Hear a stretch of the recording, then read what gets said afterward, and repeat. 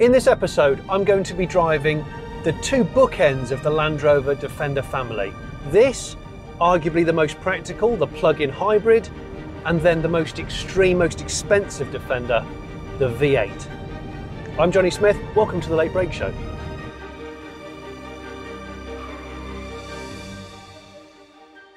So as I said at the start, this is a sort of bookend of the Defender family. Because this is the plug-in hybrid, that means there's an electric motor that runs on the back axle down there. The batteries are somewhere underneath the passenger compartment. 19.5 kilowatt hour battery pack. Under here is a 2-litre turbo Ingenium, as they call it, petrol engine. You can still buy a diesel or a straight petrol car with a mild hybrid actually with the diesels, but I'm not going to focus on those. I'm focusing on big V8 and big power hybrid. P400, this is called P400 because this is nearly 400 horsepower. I think it's 397 brake horsepower. It's a huge amount actually, and not only that, it's 472 pounds-feet of torque, so it's a lot. And you can go off-road electric only using a low ratio transmission system, so it can do genuine rock crawling, slow speed, off-road, E only. Several things that I have to mention straight away which could break the deal for some people. First and foremost, the WLTP range of this car in electric only is 27 miles. Real world, probably a smidge over 20 miles. If you order it as plug-in hybrid, you cannot buy it as the 3-door, the Defender 90. It has to be this, the 110, the 5-door. You cannot order the commercial version of the Defender as a PHEV, just so you know. A car like this, I think you buy to do a lot of towing with. If that's the case, bear in mind you can tow 3 tons with the PHEV, not 3.5 tons like you can the regular DEF. Bear all of those things in mind before you think about pulling the trigger or getting crazy on the configurator for the PHEV. By the way, it starts at £63,000, which sounds an awful lot. It's actually a little bit cheaper than the equivalent BMW X5. And the equivalent X5 hybrid also cannot be bought as a 7-seater. So as soon as you set off in the Defender PHEV, it defaults to hybrid mode, which means it uses a combination of the electric motor back there and the engine at the front, the Ingenium 2-litre petrol turbo. What you can do is this button here, which is actually quite hidden amongst the kind of hill descent and off-roady stuff. It says EV, and it brings up on the dashboard 3 options: save, hybrid, and EV. Now save is when you've charged the battery up, you can hold it for when you say go into cities. So right now, for example, I've got it in save. It's only using the engine, and I can then choose when to use that power, and I like that. It mostly makes sense if you're going into congestion like a city or a town. You're doing lots of that stuff. It also is worth bearing in mind that the EV only element of a car like this isn't great at high speeds. So it's not really a sort of thing you'd use on a dual carriageway or a motorway. Press it again and you can go into EV mode, and it will work in EV mode up to 85 miles an hour, which is really good. The WLTP range is 27 miles. It's not brilliant. In the real world, I've found it, I've had it now for 2 days, I've found it to be about 20 miles, okay, unless you absolutely hypermile it. Now 20 miles sounds useless to a lot of people. I don't necessarily agree with that. I think 20 miles is actually, you can use that quite well for school runs and short journeys around towns and stuff, and if you can charge at home, it makes absolute sense. But anyway, I've got it in hybrid mode, and really it depends on your throttle position of what happens with the engine and what happens with the battery. Right now I'm on the battery. On the right hand side of the gauge cluster, it says my battery state of charge. On the left hand is my fuel. Left gauge is speed, right gauge is RPM, and it tells you if you're regen braking, so the needle swings into the green when I do regen braking, and blue for the amount of electric energy I've used. Having driven this now for a couple of 100 miles, it's a very ego massaging, pleasant, stately, special feeling car to drive. What I like about the Defender is on the outside you can spec it to be a bit too fussy. Inside I think they've really got the balance between buttons, tech, and letting the design and the textiles breathe. Now I'm coming into the town. You could, I'm in the default hybrid mode already, but I'll stick it in EV mode with that button. There we go. And I can bring up on the dashboard here, I can bring up my eco data like this, and it'll give me my driving style, my energy impact, my eco tips, and the history of my driving, how much fuel I've used, which is the blue, and how much electricity I've used, which is the green.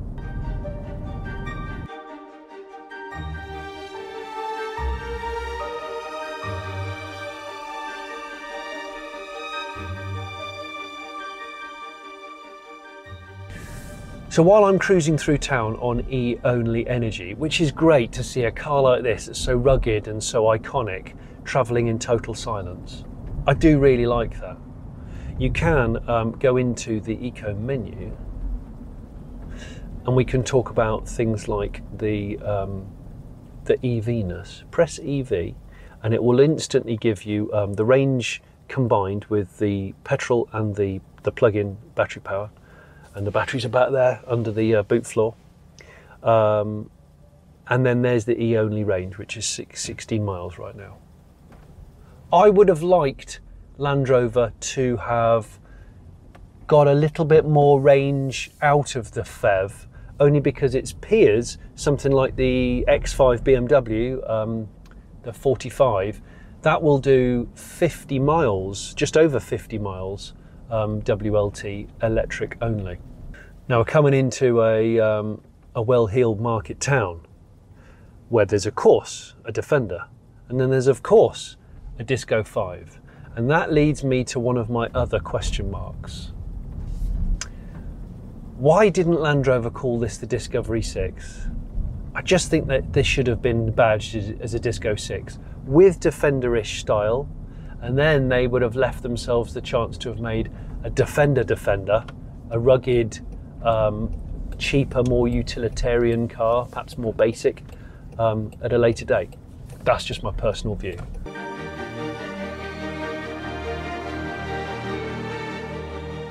I think somewhere around here you might be able to see that it comes with a full-size spare wheel and tyre. None of this like can of spray or compressor, a real spare wheel. And I suspect that's the reason why there's a camera in there instead of a normal mirror. I think so anyway. That gives you a good 180-degree view. The back door, solenoid release, side opening, like a Jimny. 853 litre boot, so it is slightly smaller than a non-PHEV, and you can see there's that ridge there, and that's what gives away this as a plug-in hybrid rather than a non. I don't mind though, still tons of space, especially if you take away this really weird, canvassy, I think quite pointless parcel shelf thing. Take that away and you've got a great space. You can drop the seats individually and you've got the lovely skylights like the traditional DEF.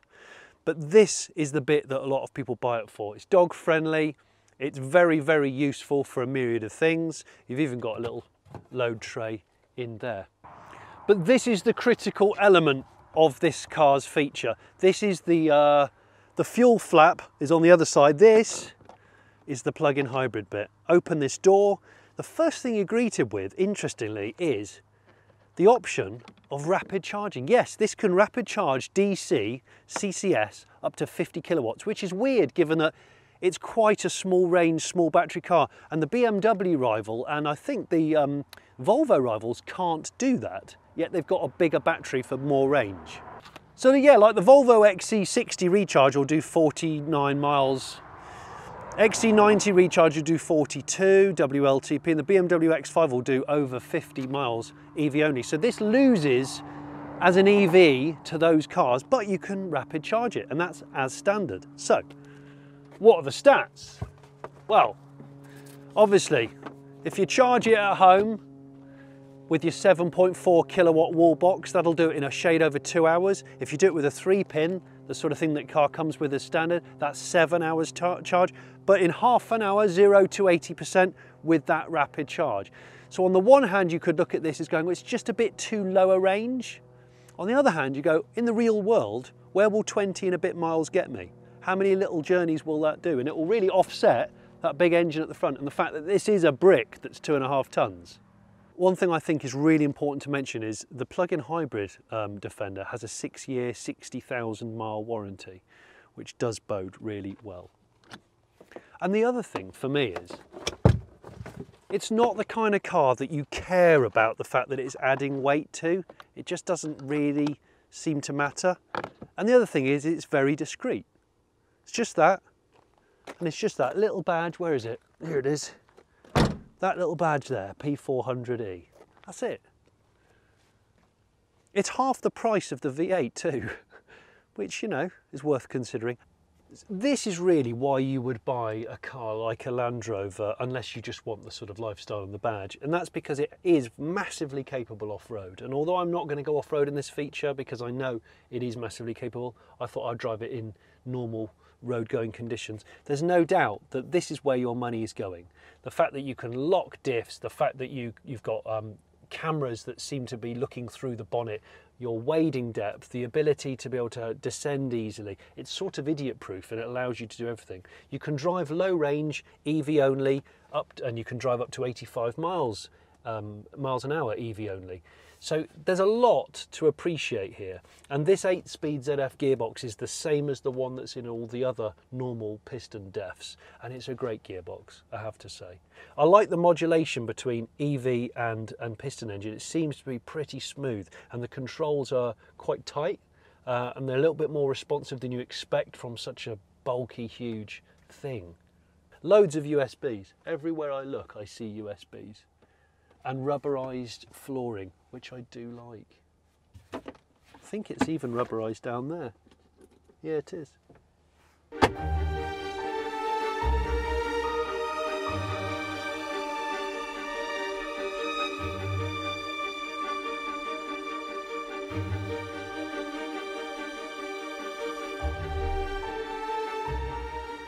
Do you know, I've found the steering to be really quite responsive given the dimensions of this car. And talking of dimensions, instead of me saying them on screen, I'm not going to tell you the dimensions because I've realised you can go into an option on the screen here and press it and it just gives you all the dimensions.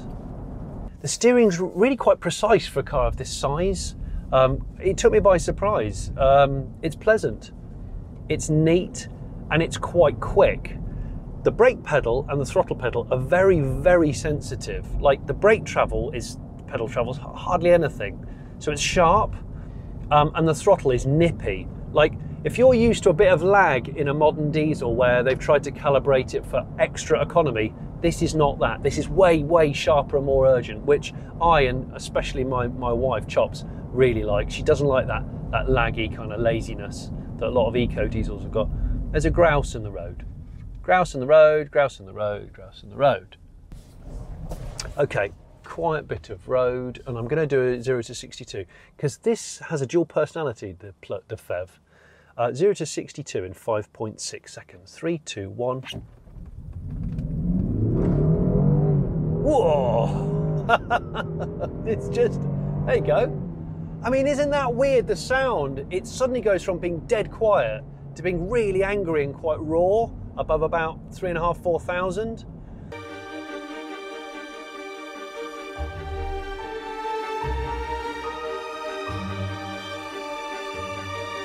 I've got about 45 minutes more to drive. I'm not going to put all that on camera. I believe the kids on TikTok do something like this and we can just cut to that scene. Here we go, V8 Defender.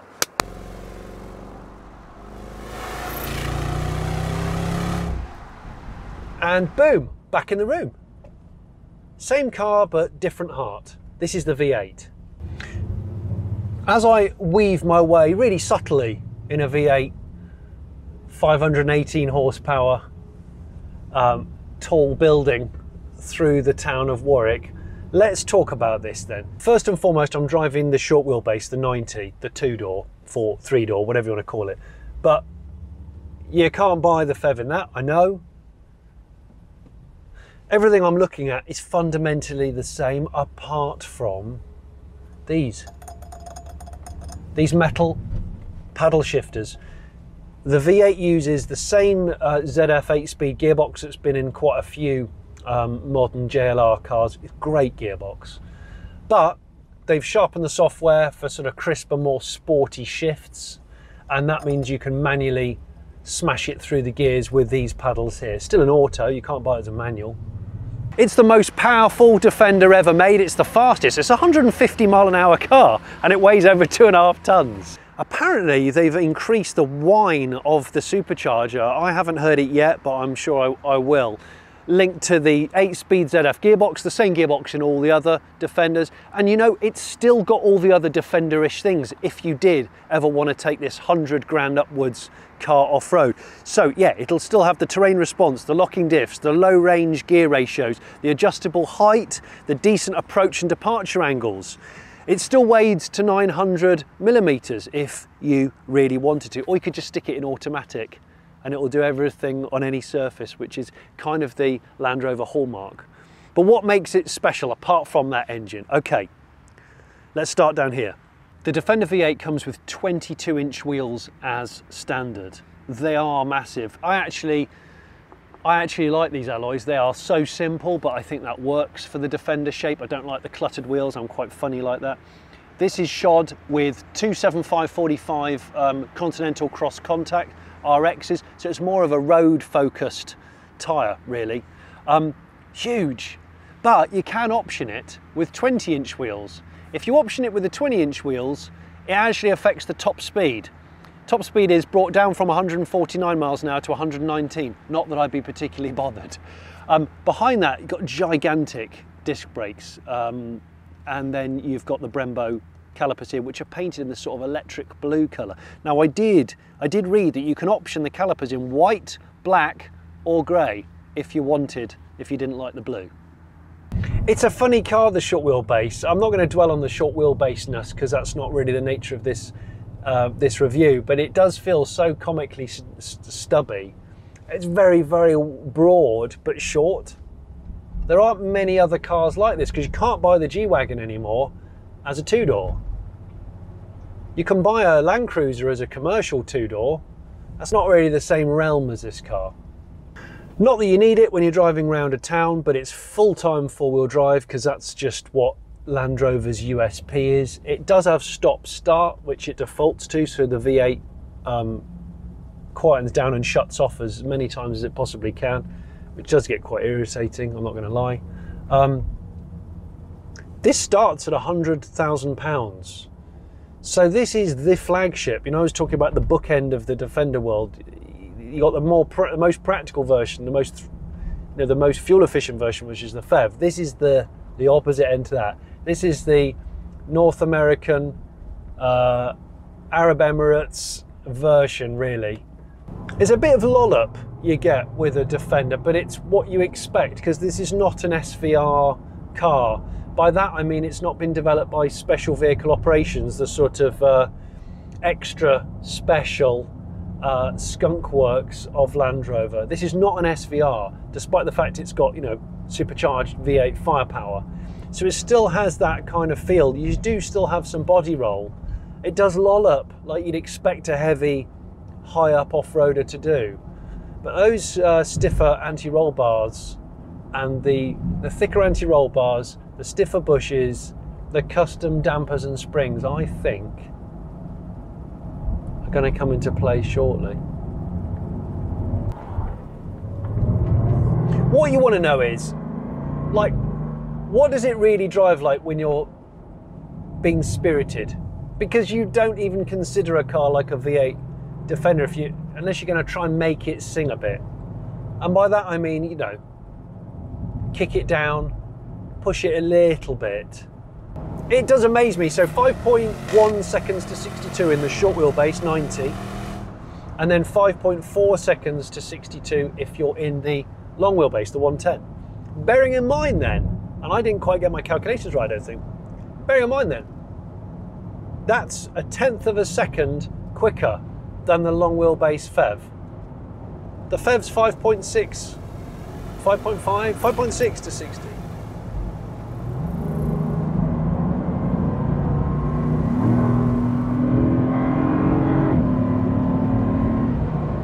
Under here, I still can't get over that plastic checker plate on the bonnet. I wish it was a delete option, apparently it isn't.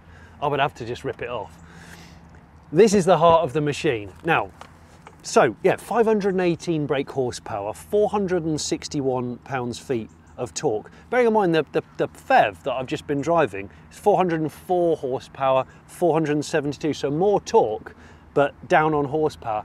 This is 30 horsepower less than this engine in the recently revised F-Type SVR, which I actually think is a superb car if you like that kind of car. I'll have a quick look. Because this car, the Defender, has been under development for a good 8 years. And apparently, according to Land Rover, they weren't going to V8 it originally, even though they were running around with some V8 mules. It's really, really set back, the motor, when you look at it compared to the strut tops here. It seems to fit in really well. It's not a pretty looking engine. Most engines aren't these days, and I don't even know why I pop the bonnet. I just do it out of pure curiosity. But there we go, like that. But I think the fact remains is this engine's got rich history with Jag Land Rover. We know it's really good. You don't buy this model of car unless you want something interesting to come out from here. But there's a bit of a surprise here, and it's the sound. I'll talk about that around the back. One of the things that fascinates me about the V8 Defender is that you've got that Larry engine in there, but it's actually quite silky and sophisticated because it's been muted. The exhausts, quad exhausts here, actually quite small diameter, actually quite subtly presented. And you'll see, because they're so snubby like that, I thought, well, why aren't they celebrating it a bit more? And it's because apparently they still want that really good approach and departure angle for off-roading, so it can't stick out too far because it will drag on the ground. It's not a very loud exhaust either. They have digitally piped a bit of sound into the cabin, and they've increased the supercharger whine, which I said about earlier, but it's not an SVR Range Rover. It's not a sort of, doesn't sound bell-endery, you know what I mean. The things that matter on a car like this is, ignoring the fact that the engine is a ridiculous idea to put this engine in this car in 2021, ignore that for a second. Let's focus on like whether it's been well engineered. In the past, if you drove an AMG G-Wagon, you know, a G63, the older shape, it just felt like they were throwing a firework onto an old plough.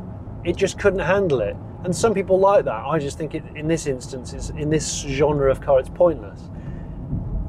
I'm now trying to work out whether this, you know, this is an all new car, remember. Let's go round this roundabout a couple of times. I've got road derived tyres on it. As soon as you go into a corner quite hard, you are reminded of the fact, yeah, it is a heavy thing. But it's hanging on, and that torque delivery, that power delivery is very, very, do you know what, it's smooth. I'm going to drive down there to Hazley Knob. It is surprisingly, I'm going to say this, it's actually it is surprisingly quiet. I'm going to wind the window down. All right, it's louder out there. It's just quite a quiet cabin. Go through a village, so I don't want to drive like a complete bell, even though I'm driving through a place called Hazley Knob. Okay, little bit of 0 to 60, shall we? Okay, 3, 2, 1.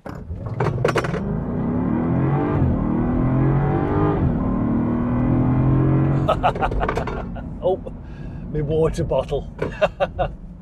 So there we go. It shouldn't really do that. It feels very much at odds with the mantra, the lifestyle of a Defender. But I guess this is the flagship car. This is the one that's got the, you know, the big pistons. This is the one that would really go. And on the one hand, this is a really good value G-Wagon, cheaper than the, well, about the same price as the cheapest G-Wag. Certainly what, £60,000 cheaper than the AMG version of the G-Wag, and yet you can just tool around in it like this. Obviously it's exactly the same body style as the PHEV that we've just seen. Because this is the short wheelbase, the 90, that's the boot that you're greeted with. However, if you buy it as the 110, the V8 has the regular flat entry boot, which is 1,075 litres, as opposed to the PHEV, which has that raised lip as you saw, which is 853 litres. That makes me feel slightly better about the Jimny that I own, which really doesn't have a boot. This is a big car with a really quite a small boot. Now remember, the PHEV can only tow 3 tons. This tows 3.5, like normal Defenders. You can probably hear it because I've got the door open, but just in case people had no idea that you were driving the V8, there are illuminated tread boards when you get in which say V8, surprisingly. The cabin of the V8 is actually pretty much the same as all Defenders. There's a couple of minor differences which you wouldn't probably notice at first. For example, I'm pretty sure, yeah, that's a full Alcantara steering wheel and the metal parts are murdered out on this particular version. And I have to say, the buttons, I've been exploring them more on this car than the PHEV. Really, really nice buttons on there. You can choose between, I think, suede and leather seats, or this has the Robust Tech material, the same as the PHEV, with Alcantara that's perforated. I have tried the heated seats because the weather's just suddenly got a bit angry with us, and the heated seats are amazing. Almost feels like there's a big fan in there. But yeah, everything else, you're not met with a V8 badge here. It just says Defender across that structural part of the dash, which Land Rover like to talk about with the handles. You're not met with anything else. So on the one hand, it's a tasteful dash. I like it. Lots of people like it. It's not cluttered. Infotainment is nice. You've got the optional curved screen, 11.4 inch. The standard is 10 inch. But I feel like it should have maybe had a few more little trinkets because of that extra money that you're paying. That's just me. Okay, this is the real world getting in the back of a Defender 90. Lever, pull the seat forward. Sadly, it's not fully manual. You then have to press a button on the side to electrically move it forward. And that takes this long. So you can imagine if it's raining or your children, like mine, are quite impatient, that's quite boring. And then you get in the back. But once you're in the back, I'll put this back because it was where my... It's a bit weird. It should go back surely to where it was. You've got the infotainment input in the back of the seat, which I like, and the charger port. That's cool. Loads of headroom, and that sort of stadium seating, this seat is higher than those, and I have got quite a bit of room. Not significantly more than my Jimny, it must be said.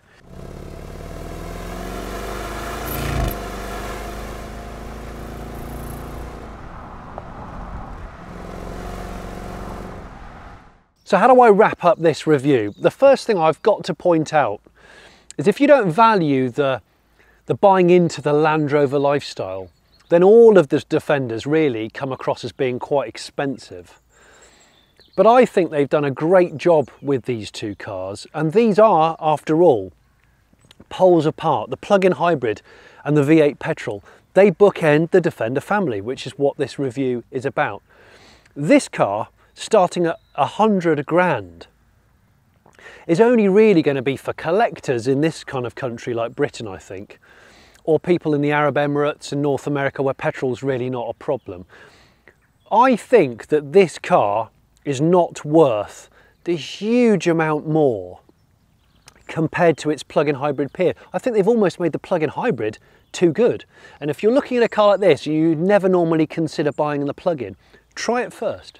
You might be impressed. But what I would say, as I think it's a little bit of a shame that the plug-in hybrid can't go a little bit further EV only, and I'm sure that a revised version will be around the corner. So my vote goes with the PHEV, possibly predictably. Anyway, I hope you've enjoyed this review of the Defender. I'm Jonny Smith, this has been the Late Break Show. I really welcome your comments below. These brand new launch episodes are sponsored proudly by Continental Tyres, and this car is wearing Continental tyres.